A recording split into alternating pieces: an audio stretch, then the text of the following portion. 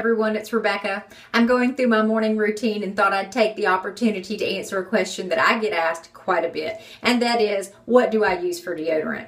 Well, I can tell you it is not the over-the-counter stuff that's full of chemicals and carcinogens. I don't want that anywhere near my body. And of course, I do use essential oils. I have chosen patchouli and geranium because they both smell good, they provide all-day protection, plus they're hormone balancers. So for me, it's a win-win situation.